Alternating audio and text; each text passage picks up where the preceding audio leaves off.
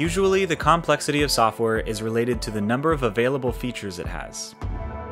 A common consequence is pain, confusion, and frustration for users. We didn't sacrifice usability with Camelot 2.0.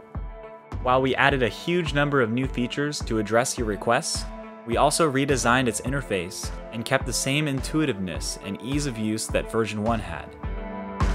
With the 2.0 version, we addressed a few usability issues of version 1, but also improved the language and organization of its sections. On the timeline and scene views, the screen area is organized in sections, with a dedicated plus button to add the related content. You can find the backing tracks timeline, the scenes timeline, and markers on the timeline screen.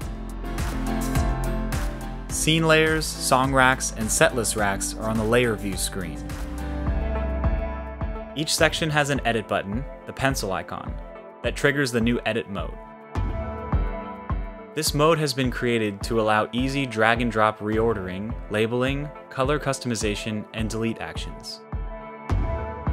Having a separate area for editing has the advantage of separating potentially dangerous actions if triggered unintentionally during a live performance.